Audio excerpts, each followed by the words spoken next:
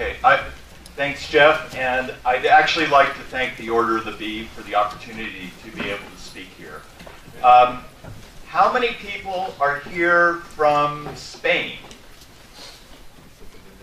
Quite a bit.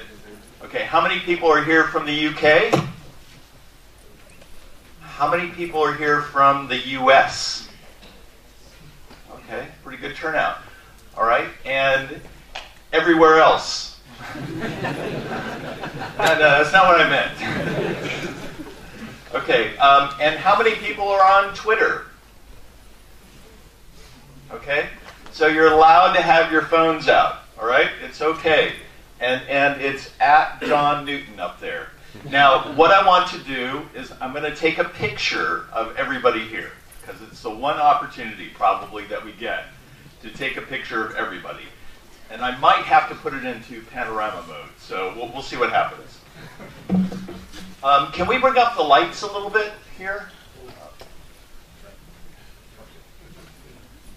Can we bring up the lights so we can see everybody in the audience for a minute? Okay, give me a second. Okay.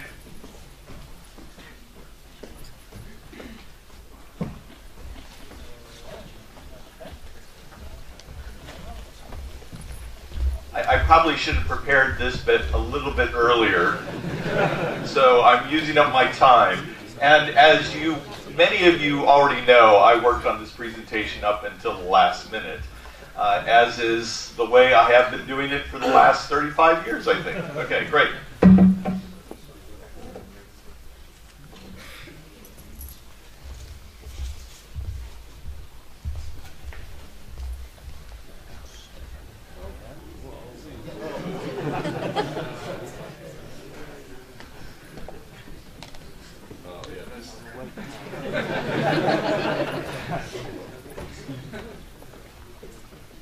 Okay, so I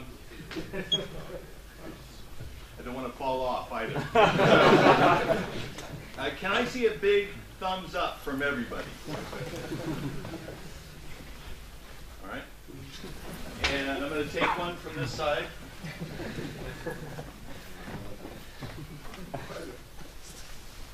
Okay, great. So there's no way I can get everybody in there, so the only way to do this is panorama mode. All right. 1, 2, 3.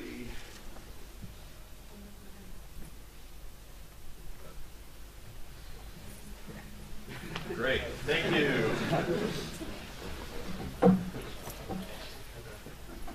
This one? No, this one. Okay, my time really starts now, right? Okay, so I just want to start with some of the reading that I've been doing over the last couple of years, and I hope that reflects in some of the thinking that we've got in terms of our vision going forward. Clayton Christensen. Who's heard of Clayton Christensen? Just a few people. Who's heard of the innovator's dilemma? A lot more people. Yeah, the innovator's dilemma is the fact that if you're successful, that can be the trap that you get into in the future because you can't get out of that successful pattern. And yet the world changes. You need to adapt. And so Clayton Christensen last year said, after decades of watching great companies fail, we've come to the conclusion that the focus on knowing more and more about customers is taking firms in the wrong direction. That's sort of counterintuitive, like get to know your customer, right? What they really need to home in on is the progress that the customer hopes to accomplish. This is what we've come to call the job to be done. When we buy a product, we essentially hire it to do a job. So the notion of hiring is actually a really interesting one. Are you fit for purpose for this job? You know, are you somebody that you would want to hire to do a particular job? And we all have our specialties. We all have those things that we want to concentrate on. Now, when we look at our customers as a whole, in fact, all customers. So this is a survey that was done by us with Forbes magazine that interviewed hundreds of Fortune 1000 companies and said, what are your business goals? And it's a lot of the same things that you would expect over the years. So things like expand our markets, our sectors, protect our market share against disruptive competitors, blah, blah, blah. But look at the numbers. They're kind of even and consistent. So we could invest in all those things to help those companies work. But that doesn't quite work. You need to think about things differently and concentrate and focus. And that's why in 2005, a group of developers were accused of starting transactions they didn't commit. These men promptly escaped into the open source underground. Today, they survive as top-ranked open source developers. If you have a problem, if no one else can help, and if you can find them, maybe you can hire the A team. Maybe you can hire the A team.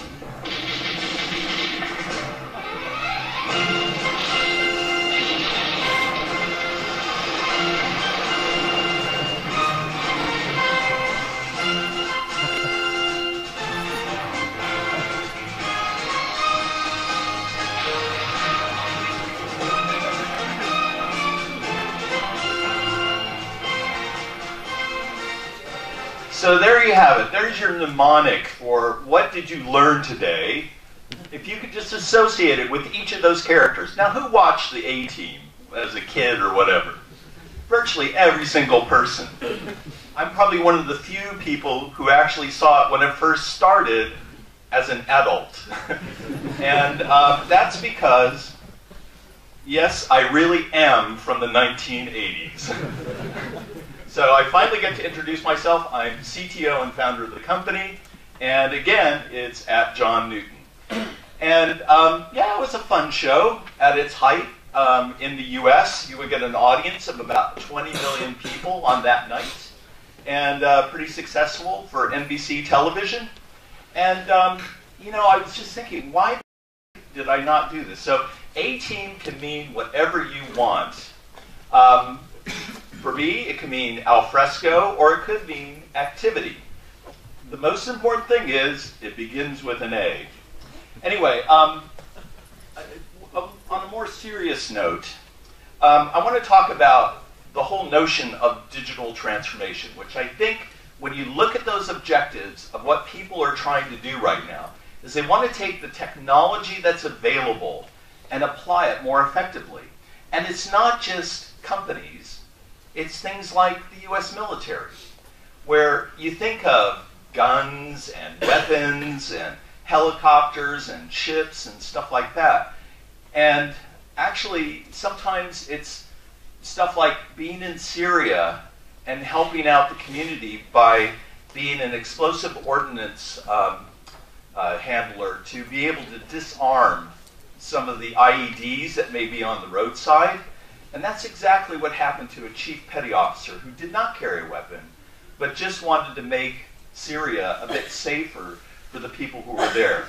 Unfortunately, he was unable to deactivate an IED. It exploded, and a few days later, he died. And it just kind of goes to show that there's a lot of people involved. The military calls them warriors when they're out in the field. There's warriors that carry weapons, but there's far more people who are actually there to support for the supply chain, all the boring stuff. But they still handle lots and lots of paper records. And one of those records is when somebody dies, that they actually have to write out a letter of condolence to the wife, to the parents, and they want to do that as fast as possible to help the process of closure. And so it's not just about money and being, the next Uber or whatever. It's actually using the technology to be faster, safer, more efficient, more effective, and engage the people that count. So that's what the U.S. Navy is doing with us right now. And by the way, the Marine Corps are also part of the U.S. Navy. and so was that chief petty officer.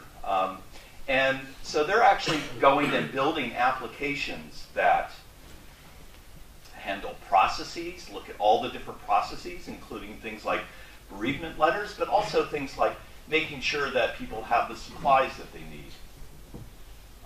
They could also have content available there. And they'll have governance services as well. So all the things that we provide are actually pretty fundamental to a lot of digital processes that are out there. And that's what we'd like to focus on here. And I'd like to tell you why it's important. Now, when we think about digital transformation, it can really mean anything, right? So it's really hard to take a 1980s program and turn it into a digital transformation format. But I think one of the things that they did that was really cool was they could take anything and turn it into a tank. You get Mr. T out there with the welding equipment, and he'll turn a Chevy Nova into a tank if he wanted to, or a school bus or whatever. But that's probably not what we mean. What we mean is that we want to be probably a different type of business.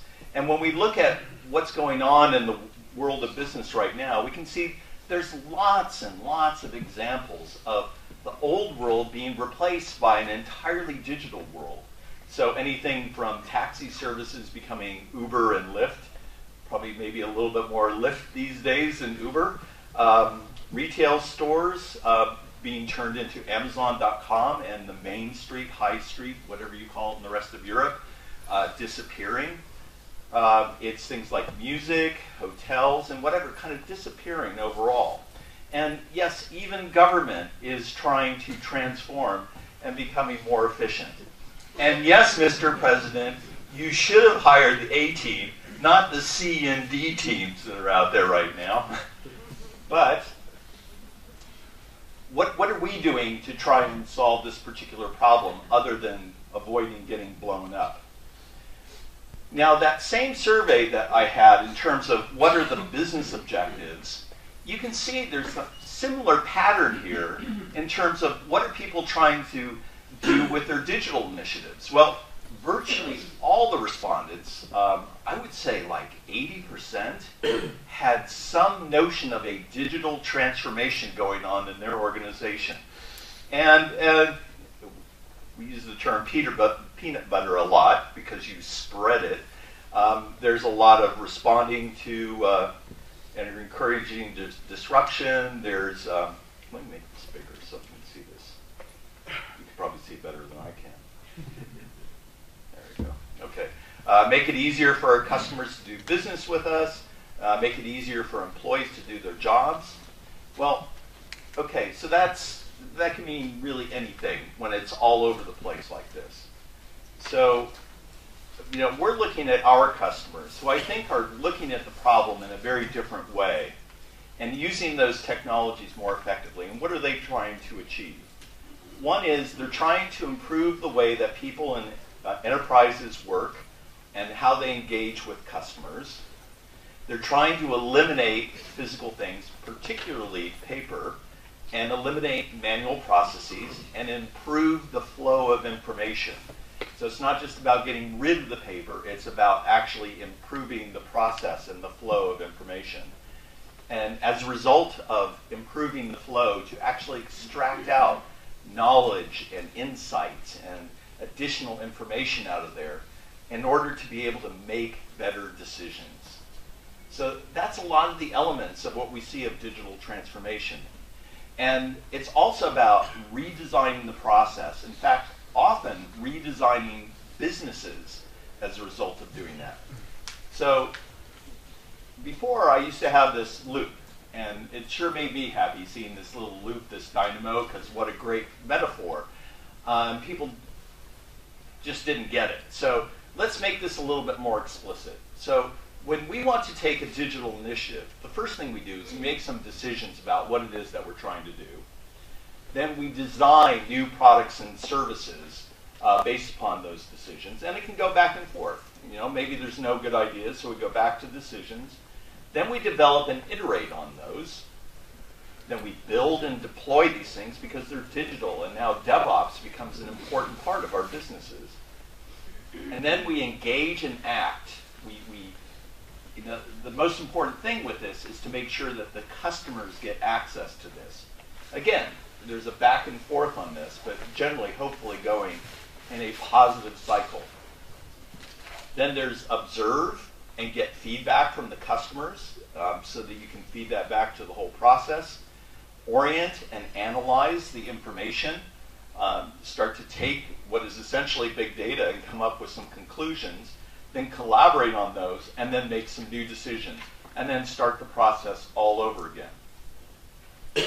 So from there, we can get processes that actually drive this whole bigger piece here. In fact, all the little bits here can be processes. And we can be collecting content and information. And between them, actually start to get and search and analyze that information. So we can see these processes actually creating new digital capabilities as a result. But that's still pretty abstract. So if we take a leaf out of Hannibal Smith's or Hannibal Cloud's book here, if we ignore the obvious, because everybody's talking about digital transformation, isn't that all about technology and just kind of digitizing everything? Well, no, not exactly. But it's not exactly using a submarine to invade a desert hideout or whatever either, which is what you find some really crazy things on the A-team there. It's really about thinking differently. And I brought up some of this last year. Who was here last year? Well, BeeCon. Who was at BeeCon last year? Who was at Zaragoza last year? One. Okay. I talked about design thinking, and that's about bringing people in there. That people are very important in this process. It's also about open thinking, and I talked about that a little bit in terms of open source is important, but it goes a little bit more than that. It's about open standards, open architecture as well to encourage innovation. And there's platform thinking, which is to harness the power and scale of your digital capabilities to create new business models and new business capabilities. Now, I won't go into great detail on this. We have a bunch of materials on the website if you'd like to learn more, and we are going to be doing a lot in this particular area. It's this last one that I really like to focus on because it's more technical, and BeeCon tends to be more technical. So first of all, maybe I made a big bad assumption here. How many people consider themselves technical? Okay, good. I made the right decision. All right. So very briefly,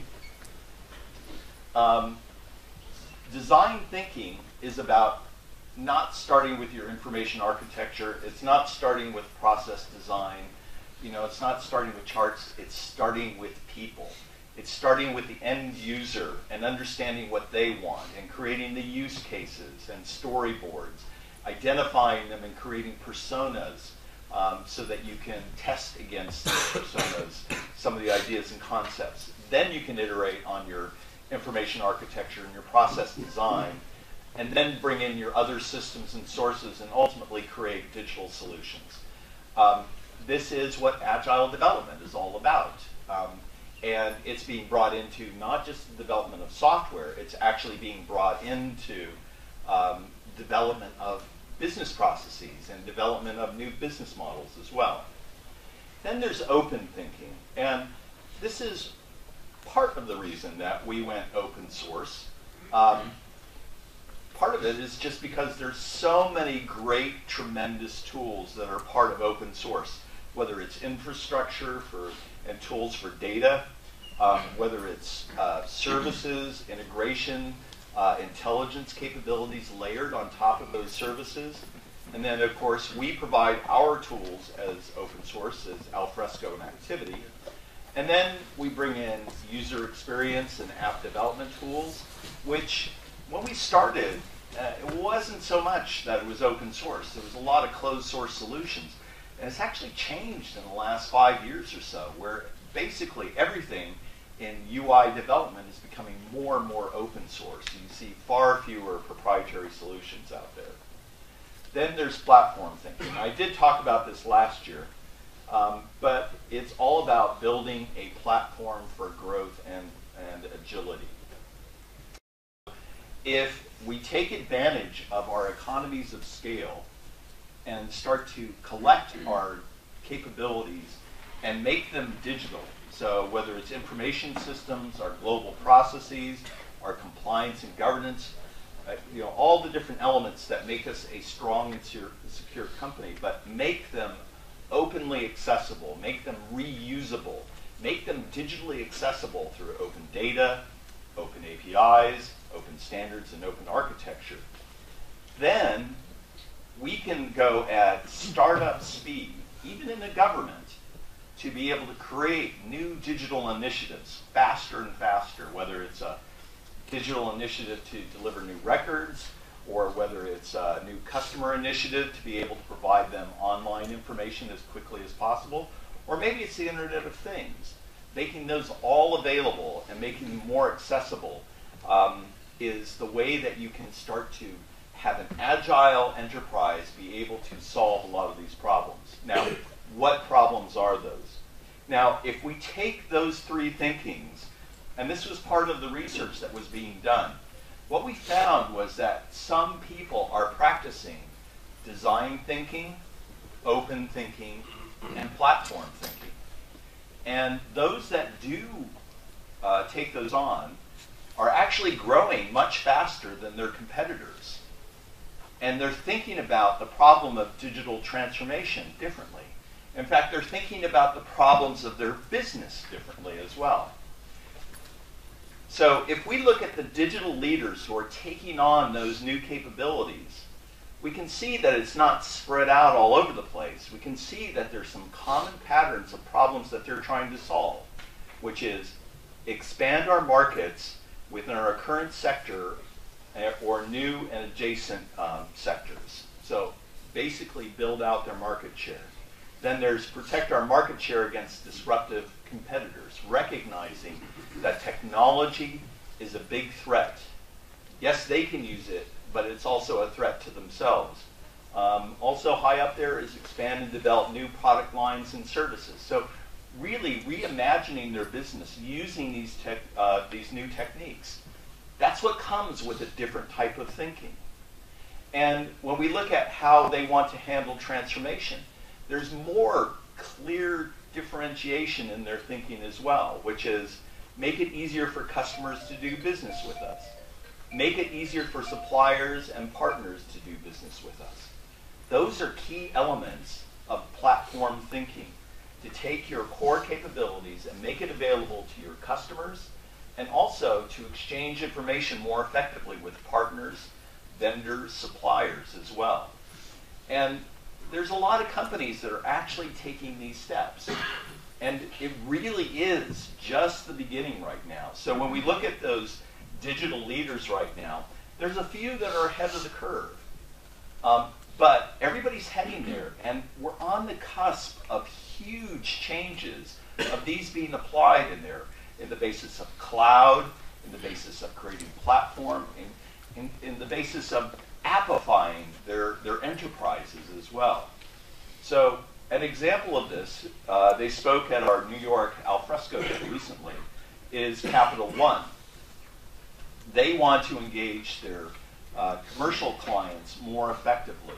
And they're actually taking a lot of those concepts and saying, these are critical to what we want. They're very small, but it's actually taking content and process and actually migrating existing information from other services and making those process and content services serve their clients more effectively. So they view the world through a process lens to say, here are the processes that are most important for serving our customers. And by the way, content is important in those processes. Another one that spoke is FINRA. FINRA stands for Financial Regulatory Agency or Authority. And it's actually a not exactly governmental body, but acts in that sort of capacity. It's funded by the banks themselves to self-regulate the banks. And after 2008, you can imagine their workload increased dramatically, much, much bigger. In fact, what they're doing is they're taking every single transaction on the US markets and storing them every day to be analyzed. Every single transaction. So they are AWS's perhaps largest customer, where they will spin up thousands of new instances of computers, EC2 instances, every single day. Thousands, tens of thousands. And with the push of a button. Now, it doesn't happen quite that fast, but they have to be able to do that on a daily basis. And they're taking these capabilities and they're saying, you know what's really critical, Mr. AWS, Mr. Andy Jassy, who's the CEO of AWS, we need content capability. We need a document repository, because the way that we handle the information, the way that we work with the other regulators, the way that we work with banks, is we need to exchange documents on a regular basis, and we want to be able to provision that just as fast. Well, that's not the business that AWS is in. So they've gone and they've built this whole infrastructure using all the capabilities of AWS, whether it's CloudFormation, Cloud Deploy, CloudWatch, S3, blah, blah, blah, and security. They have actually added a few extra bits to their security layer because of the incredibly important and sensitive nature of the information that they're handling. But they are there, and they're storing it. Now, it's really interesting going into the banks, because it's like people are afraid to go into the cloud. Now, how many people here are actually now in the cloud today? Half-ish. How many are not? Yeah, so it's about 50-50, something like that. Now, the banks are like, ooh, we can't do that. And it's like the regulators won't like it. Well, the regulators are there. Look, they're storing all this stuff in AWS. They recognize that sometimes somebody like Amazon can actually protect their data better than they can. And it's sort of the swarm notion. There's so many machines out there, which one do you target if you wanted to get access to that information? So things are changing very rapidly. Now, on this, you can see elements of a digital business platform. So what is that digital business platform? It's a platform for providing digital services that enable businesses to quickly build the next generation of applications, digital applications. These applications are simple in design, mobile first. They're connected to other systems, not just content and service, content and process. They're self-monitoring as well, so that you don't need a lot of intervention, and they automatically adapt to new business requirements. And then they'll use the latest technologies to integrate with other systems and scale to any business requirements in terms of throughput, concurrency, and distribution. Now, what about those apps? Now, there's two sides to this equation. There's a whole set of operational efficiency applications, those that are more internal and actually do things like digitizing paper or publish digital assets internally, or integrate with your enterprise applications like SAP or Oracle, or it might be product design or whatever. Then there's a whole set of digital applications that are focused more outside. So customer engagement, so website marketing, sales and CRM, health records, claims processing, things like that. Now, what are the characteristics that are common between these? One is that they are task-centric. The smaller, more focused, actually the easier it actually is to do, but they're also very content-rich. They're mobile first, they're very focused, and they're intuitive, kind of smaller in scope, and makes it easier, faster to be able to build these things. They're automating manual tasks. They're looking at the things that can be automated and automating them, and those that can't, try to minimize the impact on people. then they take everything in context. And this is where the power comes in. If you have context of what's going on, then you can deliver information automatically or connect it to the right processes.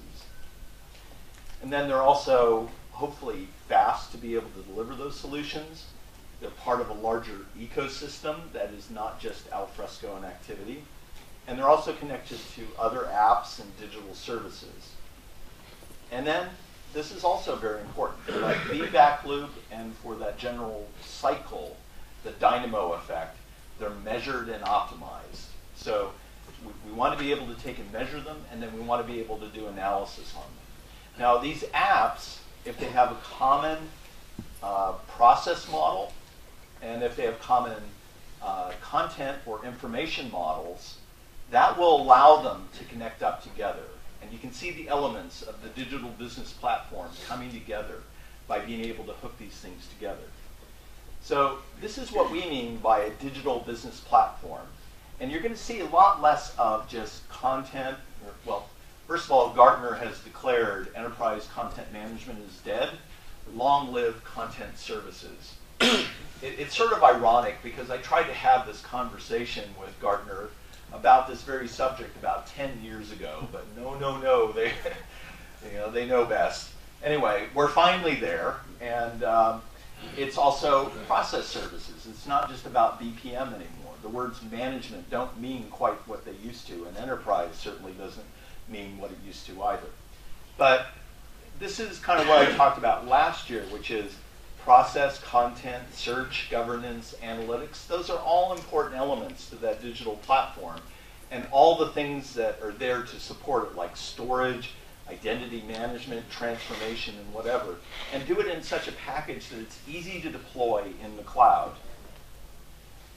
But that's not all, because more and more I'm getting asked, can you make this work with Slack? Because that is our internal collaboration platform. Or can I hook it into Twilio so I can get text messages, or I can send out emails, or respond to emails as a result of doing collaboration with my partners and my customers. Or maybe I need to hook into my e-commerce systems or my ERPs or whatever. So other services are part of the digital business platform. We will provide elements of the digital business platform, but what we provide is not the entire digital business platform. Basically, it has to encompass everything that the customer needs in terms of digital capabilities. And when we platformize this, we have the basis as well for introducing new technologies as well. Things like artificial intelligence, which is just now starting to have an impact on a lot of enterprise systems. Things like natural language processing, image recognition, or blockchain in ways that people hadn't even imagined before. But if we want to make this accessible, and we want to make sure that people can build this, who have not just Java skills, but actually have a broad range, maybe a higher level set of skills, but perhaps know the business a little bit better, then you have things like the design language and methodologies that are part of it, the UX libraries, the components, app frameworks, JavaScript APIs, and things that make it easier to be able to build using like JavaScript level skills, web front-end application development skills. So now, why would Alfresco be the best for something like this? Well, I think we have some real advantages which actually comes from our open and open source roots. One is obviously we're open source, open standards, open architecture. That's been the hallmark of what Alfresco is from the beginning. And we focused on making it easy and invisible, being in the background as much as possible and just automating using things like rules and actions to be able to take and connect as necessary. We also want to focus on making it fast to make and to deploy those applications. In fact, time to value is the key phrase that we use internally here. And then when you ask our customers why do they buy Alfresco, you will hear this phrase more than anything else. It just integrates with everything. It's just much easier to integrate. They also use phrases like, I can just make it do what I need it to do, which often is just another way of saying it integrates with everything. Now, who here was Mr. T was their favorite character? Okay. How about Murdoch? Spaceman? Not so much, but some. Okay. And Hannibal? All right. In doing research for this presentation, I'm amazed to find that the most active community out of those four characters is actually Murdoch. And you go back and watch these episodes on YouTube. He's actually pretty funny, so you should go back. Anyway, yes, fool! Yes, we've been doing that ever since 2005, right? But no, it's this was something that Chris Kitchener pulled up. It was 2014, and I'm sure I can come up with diagrams of a digital business platform that are much older than that. But here's what we see when we look at this today, is we have these two main products, which is Alfresco and Activity. And as open source projects, that's exactly the way they will remain forever. However, what you will hear us talking about from a commercial perspective is more just talking about Alfresco content services and Alfresco process services powered by Activity. So we want to be able to create this bigger platform here and broader platform and be able to hook it into all the different types of interfaces.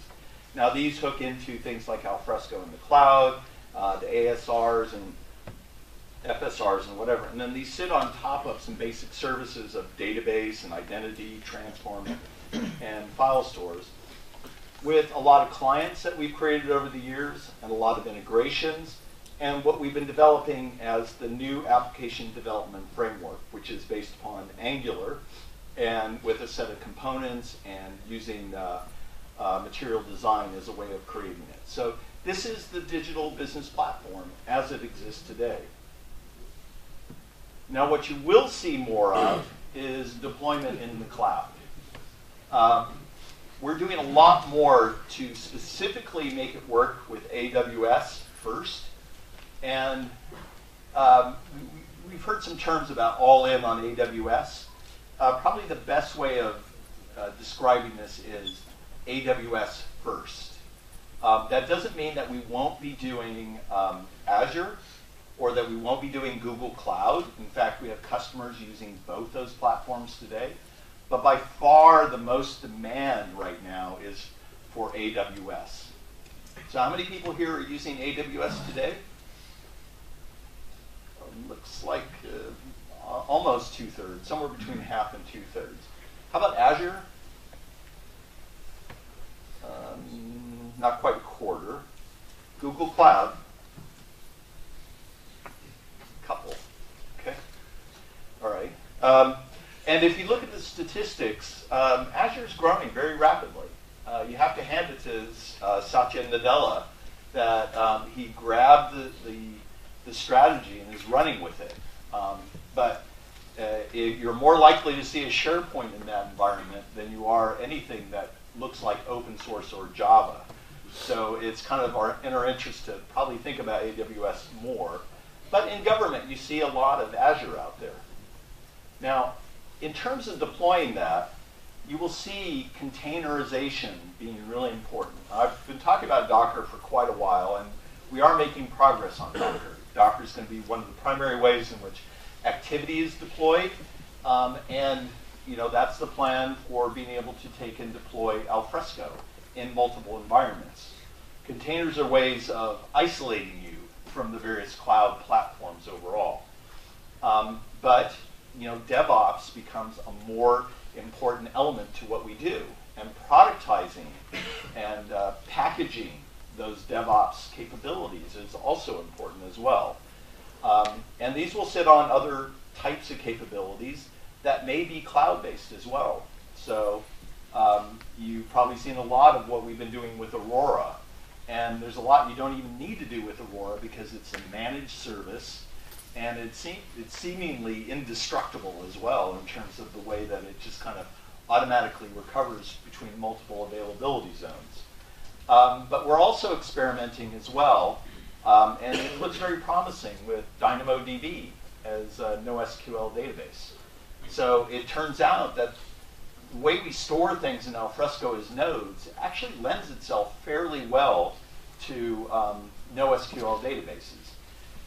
Now, we can also use SQL databases where we need transactions, and we will use them. So that's things that NoSQL doesn't do very well, particularly things like parent-child relationships. But that's not everything that's in Alfresco. In terms of the actual objects themselves, we can store potentially infinite numbers of objects inside of Alfresco and store their content in infinitely large sizes in S3. And the potential is absolutely enormous to be the most scalable content repository in the world. Now, in those platforms, though, we do sometimes run into issues. And I think anybody who's in this business who has both a process and a content set of capabilities has kind of run into this. And usually it's just like, well, it's up to the customer to figure out how do these things work together. You know, sometimes there's a mismatch in terms of APIs, in terms of user interfaces, styles, and everything else. But the value added, if these two work together well, is enormous, and they will work together well.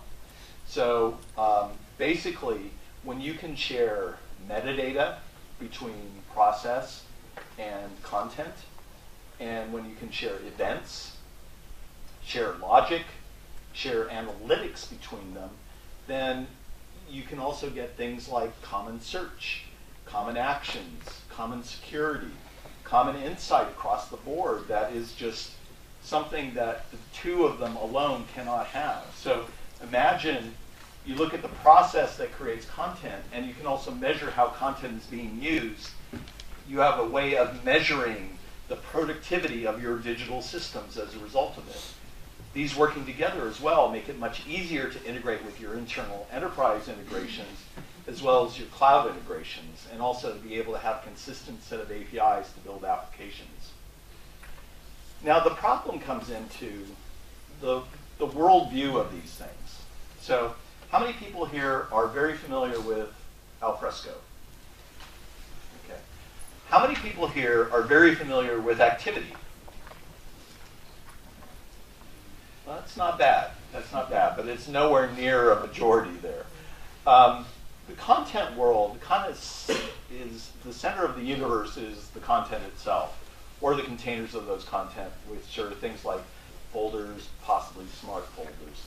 Also, you can have search, which will yield a whole collection of content or whatever.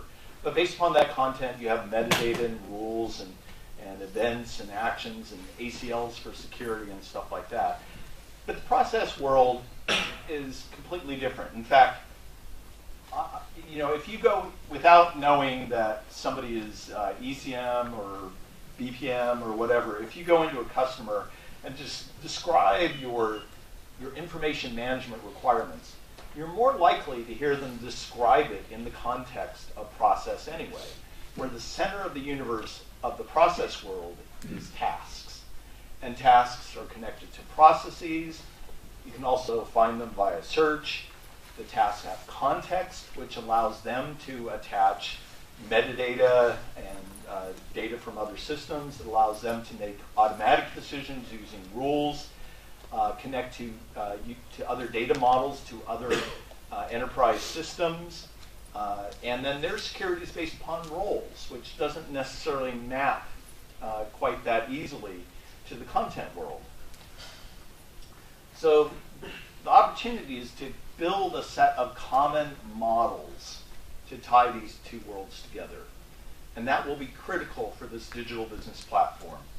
Starting with the models themselves, you know, having a common place where we're storing the definitions of content, the definitions of the process, will allow us to have common events, common audit trails, common analytics, common search, and then this notion of case being the thing that kind of binds content and tasks together, and then be able to reuse things like rules as well. So when we get these things working together, these are the elements that must work together, and this is part of the roadmap going forward. If we do this right, then there is a really big market that's out there right now. Lots of gold. And Mr. T's golden rule, the man with the gold rules. So, and you got to get both sides, you know. I've noticed one bicep is slightly smaller than the other there, but who am I to make that comment? No, so these numbers I think are actually fairly conservative. They're from IDC and relatively recently. Both Gartner and Forrester actually believe that the content services business is much, much bigger than that, perhaps as much as twice as big as that. And you can probably extrapolate that. But that's not a bad number, essentially doubling your opportunity if you make these things work together well. But for us, process has been where the growth is. That's the fastest growing part of the business overall. And the real opportunity for process as well is up in the cloud. Sorry, it's just I had to get cloud in there. I had to get Murdoch in there as well. But here's a really good example. So in the UK, the National Health Service is broken up into many different trusts. And one of them is in Liverpool, Liverpool Women's Hospital. And they've been using traditional content management tools and BPM tools. And the problem is that these tools require specialists. They require business analysts to walk around and follow the nurses and the doctors and find out what's going on. And they said there has to be a better way to do this. Because for them, process is everything. And what they wanted to be able to do is empower the nurses to be able to do that.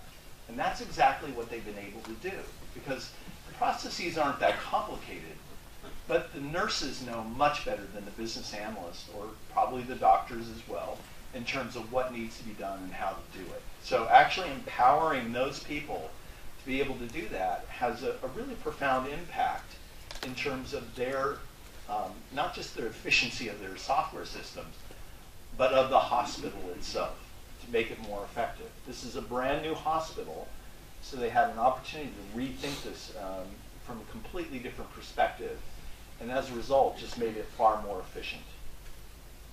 Now, that's all the services and capabilities. Now, sometimes you just need to paint a really pretty face on the whole thing and to start to build applications. Now, for us, perhaps sometimes things don't seem like they're coming out that fast, because some of the things are somewhat hidden, but incredibly important. And one of those things is the API. So the public API is where we start first with all these things. Because if we make the public APIs right, it doesn't matter what you're building the applications in, you will be able to consume it. Dave Webster was telling me yesterday that I guess they did a hackathon exercise where they actually hooked in if then else, connecting it to the new governance services. So you can just automatically declare a record using the new public APIs with something as consumer-like as if then else.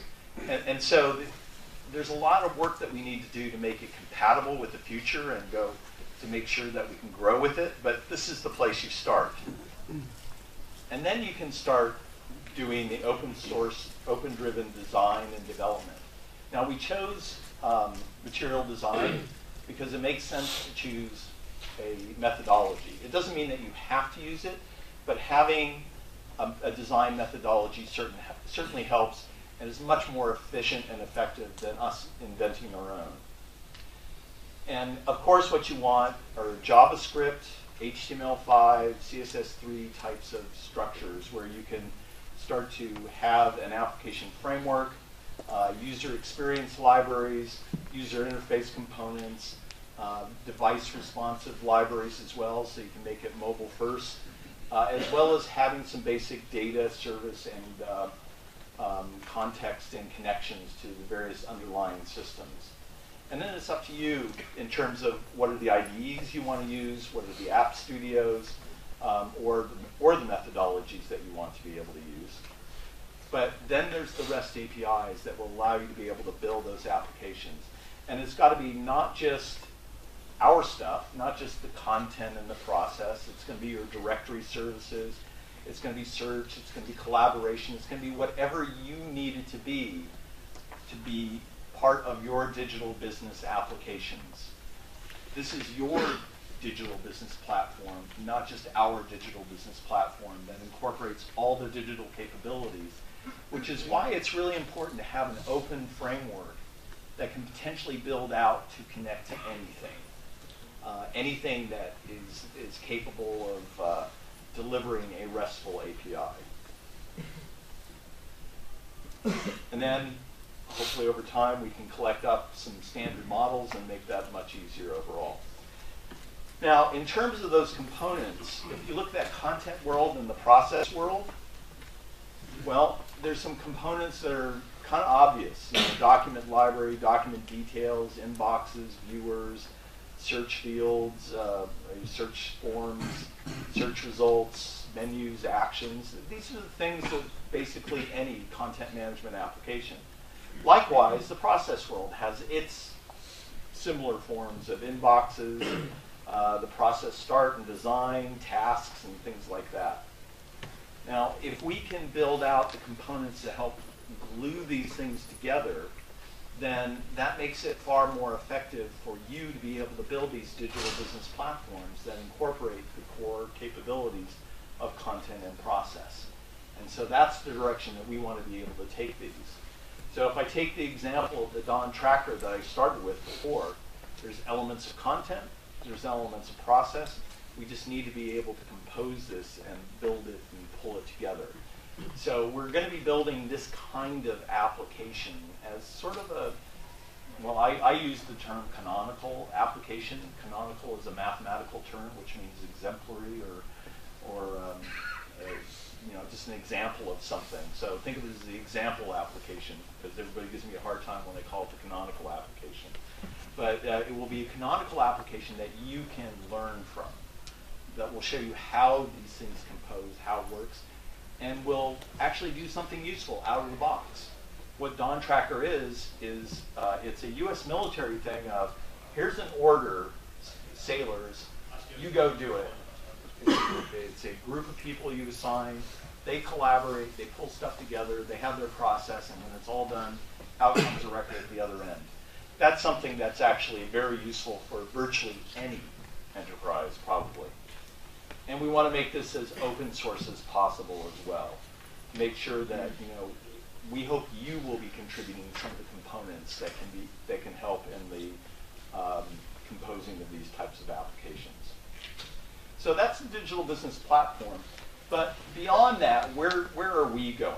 Now, you know, this is probably the latest technology back in 1983 or whatever in the back of a van. And it's kind of interesting that as a plot device, you still have people sitting in the van listening to what's going on in spy films and detective programs and whatever. It's just the equipment has changed. Now, I actually had a reel-to-reel once upon a time. Has anybody else had a reel-to-reel at any given time? And was there a reason for that? Like old crap. Was it like old crap? Well, it was one of the choices I had. It was a hand-me-down from my dad. I couldn't afford a cassette player back then, certainly not an 8-track. Now, how is the digital business platform going to evolve? Very carefully. So here's a sort of blanked out view of some of the diagrams that we've been looking, but it's going to be an evolving architecture. We had considered the impact of what would happen if we just said, let's think radically differently. You know, let's just start from scratch and say, here's two somewhat compatible integrated, you know, different types of systems that integrate. That doesn't work, and you can certainly see the consequences for Documentum trying to do that with the Leap application. Took 5 years and nothing happened, and it's still not clear how those two will actually integrate. But what is clear is that we want a focus of this to be the content, process, and governance coming together as consistent, but equal components that can work independently, but actually work much better as a whole. There will be a lot more investment in insight and intelligence. And we're going to be designing this cloud first, because that's the way this stuff's going to get deployed in the future. You know, it's going to be containerized, it's going to be cloud deployable, and DevOps is going to have to be an important element to the actual design of what we do. And of course, it's going to be open source. You know, the open source is still important to what we do. But it's that insight intelligence that actually gets me up in the morning and says, you know, makes me think, yeah, this is still a really interesting space. And I'll give you an example. So FINRA presented this slide of what they want to be able to do. So they're bringing in like complaints and forms and stuff like that that have publicly identifiable information, which is, you know, things like social security numbers, date of birth, names, children, whatever that might be part of this. They want to be able to find those and detect it and have the opportunity to blank it out. They want to be able to take these big, long scripts and summarize them. They want to be able to take and automatically classify to recognize, hey, this is an investor complaint with a confidence of 93%. By the way, when you get into ranges of 93%, that exceeds the ability of human beings to do exactly that sort of thing. To extract entity information of things like name of the people, what firm do they belong to, and what's their broker numbers or whatever. And then also to find relevant, and that's a really important key word, relevant other documents that are very similar to what they're doing. Now, that's nice to have, but it's still an area of research. You know, the whole notion of machine learning, contextual analysis, integrated analytics, natural language processing, that's still new stuff that's in development, but the desires there of auto classification, auto organization, summarization, recommendations are there. So what we're doing is we're doing research in this area. We've actually worked with Emory University that is doing a lot of stuff in natural language processing. They're doing stuff with what is known as traditional natural language processing, and also with the latest deep learning stuff as well. And when you look at what's out there and how quickly it's changing, when people talk about machine learning, I have to ask, are you talking about machine learning before 2006 or since 2006, or machine learning since 2012? Because it is changing so rapidly. I won't read everything that's on there, but some of the old-fashioned, it's called in the field of research, it's called GoFi, good old-fashioned AI, which is just rules-based. You know, that's the old prologue stuff, and it's still around. It still has its purposes.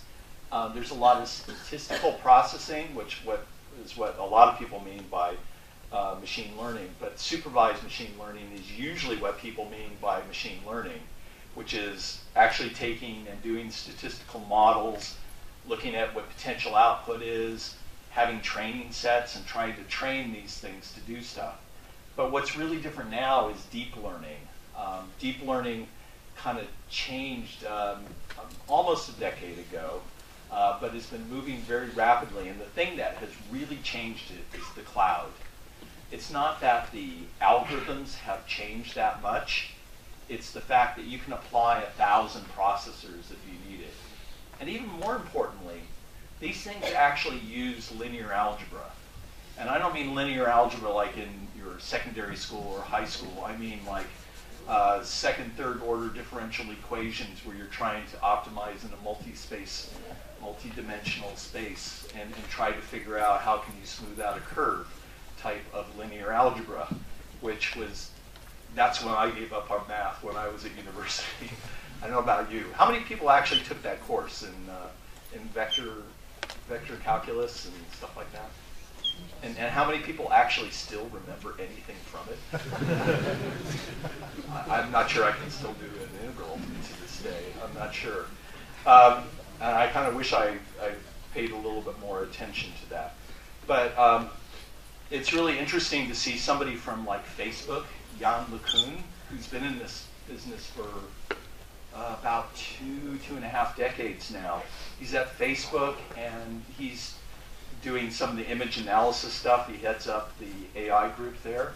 And there was a new thing that he actually got really excited about, and it's something that also Apple has been kind of brought them out into the open instead of doing closed AI type of stuff, is this notion of generative adversarial networks.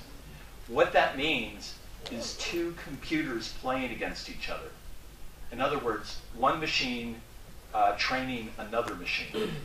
And that's one of the bottlenecks of these things, is how fast can you train these algorithms? And you've got the machinery, but now when you have machines training each other, he kind of thinks like, maybe we're kind of over the hump for general purpose artificial intelligence. We don't know yet, but it sure looks promising. And so this stuff is changing so fast, and it hurts my head when I go and look at it. I have to take a nap usually after I read this stuff. But its applications are actually going to be really interesting in natural language processing. I think one of the first areas you're going to see it is in fake news, as a way of detecting fake news. And Facebook is trying to recruit people to help in that process.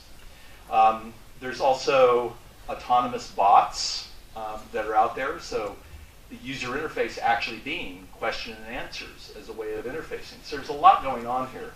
Now, I know I'm going. See, I get so excited about this. I'm using up all my time on this one. I'm sorry about that. But we're almost done here. But Solar actually is a pretty good platform to introduce this stuff. Why? It's not because Solar itself is AI, but it's a framework that can hook in other classifiers and analyzers. And it's actually pulling apart the data anyway, stripping it, lemmatizing it, and whatever, to put it into a form that some of these AI and natural language algorithms need. So this is a great place to start with this stuff by introducing the streaming expressions, machine learning, maybe some of the basic machine learning to begin with, some of the traditional natural language processing stuff to plug in, but there's more that we can do. Now, how are we representing this to the outside world? Like one single vehicle, I had to get the van in there at some point. One single vehicle with everything and everybody in it. Well, this is the way we're presenting it, is the Alfresco Digital Business Platform. Yes, it's a lot of the things you've seen in the past. It's going to be packaged in a different way. And we're introducing capabilities to make these things work better than they ever have before. Alfresco Process Services, Alfresco Content Services, Governance Services, Intelligence and Analytics, and then the new Application Development Framework on top of that. And what's so different about this is that, well, it's the digital business platform. That's what we're calling it right now. It's platform mindset. It's a design thinking mindset. We're not trying to be in the solutions business. We're trying to make it possible for you to quickly create these solutions.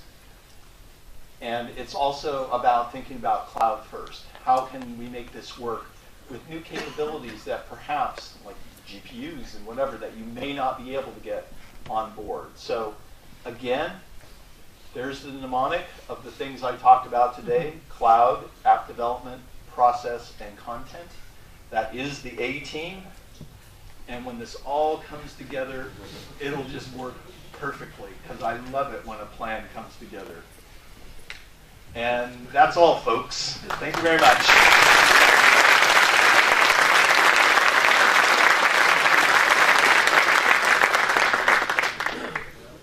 And I did have to do one. I've been in the pool! Boris, I don't know if we have time for questions. I think we better take the questions during the coffee break. Okay. Okay, because I'm going to have to leave at 1 o'clock today. Okay. So we have time for 3 questions then. 3 questions.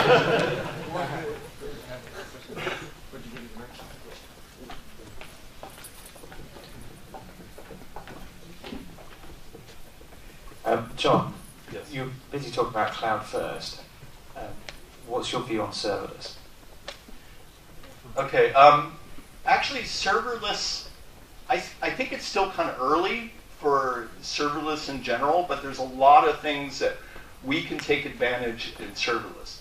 Serverless, for those of you who don't know, it's called Lambda on AWS, and basically it's like, here's some code, just go execute it. It's usually small, concise, and it's going to be really good for things like for actions, to just be able to say and process an action. So, Brian, correct me if I'm wrong, that's probably one of the first areas we might see something like that. Yeah, so actions on the content side, but also system tasks in the process side. Yeah, do you want to, you can just repeat what you just said. So Yeah, so in the content side, there are actions, and they lend themselves very well to lambdas. On the process side, we have system tasks, and they also lend themselves well to being executed.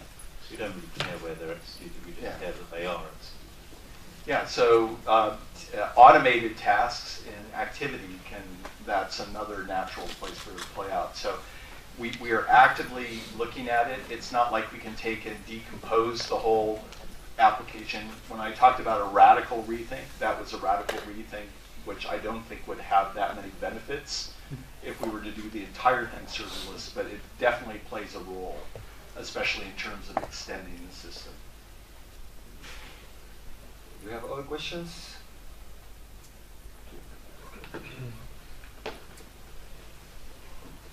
Hello.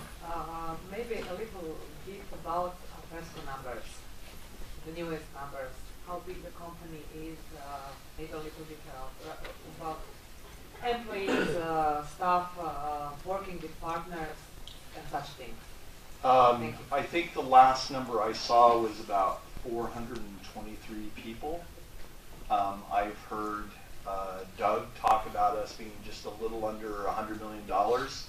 So that's kind of about the size that we're at right now in terms of revenue, which by and large, a lot of that is recurring revenue. So it's a good, strong stream of business going forward. So that's all looking pretty good. Number of partners, we've been, I would say, a bit more selective in our partners, and we've been getting more larger partners that are global. That doesn't mean that we're giving up or degrading existing partners, because there's often a symbiosis between the larger partners who can get into a lot of the bigger deals but need the implementation capability of some of the smaller partners that are out there. So how many people are with a partner or system integrator here? A little more than half, I think. Yeah. Okay. Do you have one last question?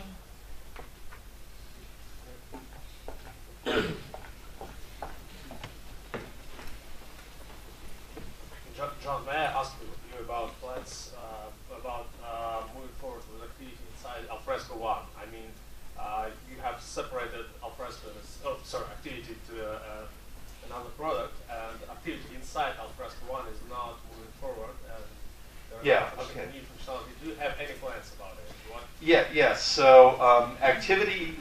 So the question was, do we have any plans specifically about activity? There's an embedded activity, and then there's activity outside. There's a lot of reasons why you don't necessarily want activity embedded in there doing a lot of things it could potentially do. Also, I think we need to be able to take activity and evolve it in the direction that activity needs to go, which might be somewhat different than being embedded inside of Alfresco itself. So we're not in a position to just say we're going to turn off embedded activity. Embedded activity has to work. There's some things that that a lot of our customers are dependent on. But what you'll see is more emphasis on activity outside sitting next to it, and more of a decoupling of the architecture itself and more asynchronous types of interactions between activity and Alfresco itself as a service architecture. Okay, one very last question here. Hi John. I've got a fairly small team, and I spent some time teaching them all about iCal, and then suddenly all the new Angular stuff comes out. I spent time helping them get activity processes running inside Alfresco, then suddenly we've got the external one going. Is there any planned support for helping the community move into the new way, help us upskill our teams, rather than just saying, hey, there's this new Angular thing, and we're going, oh, but we've only just finished learning iCal, and how do we get from here to there? Yeah, well, one of the issues with iCal is that we would have to provide you the entire education package right from the get-go of everything. And the reason for going an architecture that has tools that are more widely adopted is because the parts that you need to, after they just do the basic Angular instructions, the part that they need for Alfresco and for activity are going to be much, much smaller than the whole thing. It can be very focused on the specifics of how these things glue together. And hopefully we build the components that just make it like, well, most of that instruction is just use these components. In terms of something like moving from embedded to external, first of all, I don't know how long we will support that or how long it will take, but it will probably be, tradition says it will probably be a very long time, that before we can actually go off of embedded activity. What we can do is we can make it easier, create some patterns and some interfaces to make it possible to move it from internal to external, although the operating model may end up actually being different in general. But I think we need to make best efforts to make that transition easier. Now, what we have done when we've introduced new architectures of things like Solar, and when we do introduce NoSQL, what we can do is migration in place. If there's any possibility to do migration in place, then we can do that. I just can't. I don't think that would be an easy thing for that particular one, but I think in general it's the right direction to go to say let's be more open, let's go with a platform that more people know than what is just Alfresco specific. And we do have to move the architecture forward, which means different architectural patterns than the past, which means it's going to become more of a microservice architecture, actually some elements becoming serverless as we discussed before. But just the best we can do is educate as much as possible and make that transition as easy as possible. Okay, so thank you very much, John.